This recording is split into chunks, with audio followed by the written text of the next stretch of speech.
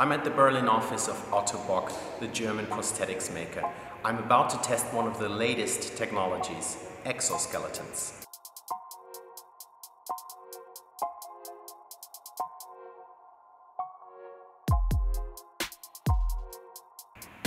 Ottobock was founded in 1919 to make artificial limbs after World War I.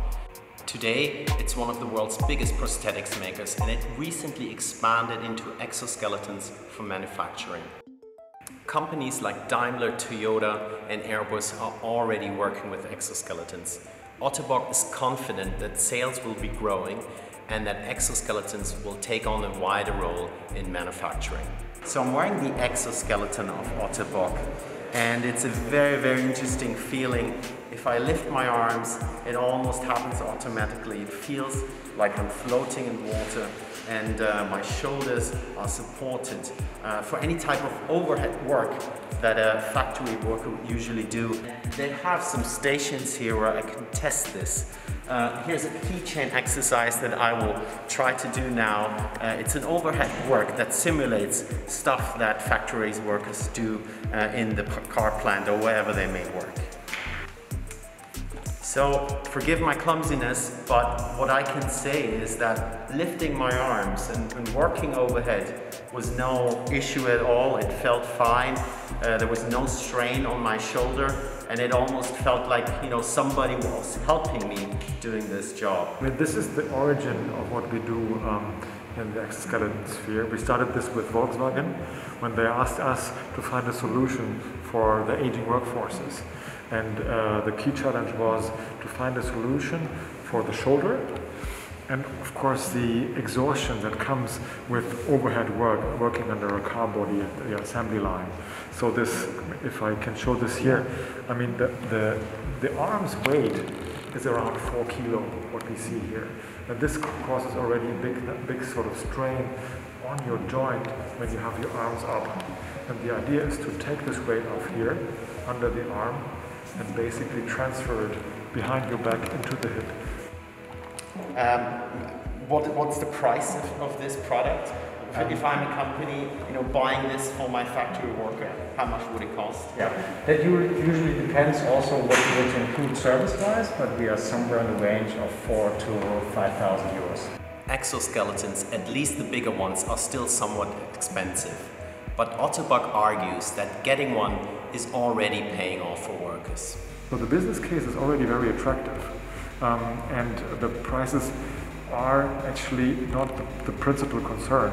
It's a growing technology that finds more and more users. The key here is the perception of the workers, you know, that this is getting more normal. I think that's the key to further help this segment grow. Yeah, return on investment, a little over a year you mentioned. How does that work? Is it the lack of absentee time? Is it you know, reduced healthcare costs? How do you calculate that one? Right. I mean, let me give you one example of Toyota in North America. They deploy this exoskeleton as a standard PPE, personal protective equipment, and they have typically shoulder injury cost at a line in one of their plants of $250,000.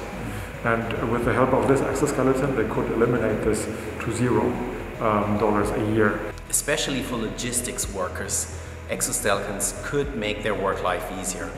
In an average work week, a parcel center worker lifts the weight of a jumbo jet, a 747. So relieving some of that strain with exoskeletons could go a long way. And turn it all the way to you. Exactly. Until you cannot go further anymore. So now I'm wearing the exoskeleton for the back. This is designed for logistics center workers, people that lift heavy stuff, and it relieves pressure on the lower back and it helps workers carry stuff safely. The load goes in here, basically, and then goes in behind your back. Let me return a little bit. Across, you know, behind your back, and then into the structure and into the leg. And the question now is, how do you get the energy? When you bend forward, the energy harvesting system in here stores the energy when you bend, And then you stand up again, basically releases the energy. And the effect is that the load on your discs is at this 5 kilo weight, it's basically eliminated. How much success do you have in convincing some of the big logistics players? Amazon comes to mind, DHL comes to mind, in you know, outfitting some of their parcel center workers with you know, exoskeletons like that? At the moment we have huge demand coming from those leading logistics companies, because they see that they have to react to the perception of their work environment. And they really like to offer workers an innovative approach to lifting, to doing those heavy jobs. How many exoskeletons have you sold or leased so far? I can share with you the number of customer sites that we have deployed those products to. Those are counting at the moment at 1,500 worldwide. So what I'm wearing now is the smallest exoskeleton in the world, and it's an exoskeleton for your thumb. And factory workers often put stuff in openings, and this helps workers do that, and it protects their joints in their hand. And the way it works, it basically protects the tip, which is the simple part. And the intelligent part is that I put this buckle on top of my index. And when I push, then this load doesn't go into this joint anymore, but it's transferred into the full arm. Where do you see exoskeletons in the future of Ottobock? The future, I think, for exoskeletons look very bright. The trends like aging workforces working for us. You know, fully automated factories are still something, you know, part of science fiction.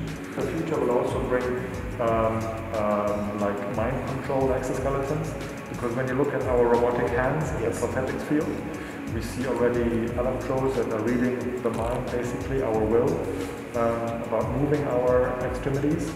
And if you put this together with exoskeletons in the future, make this sort of scalable as a mass technology.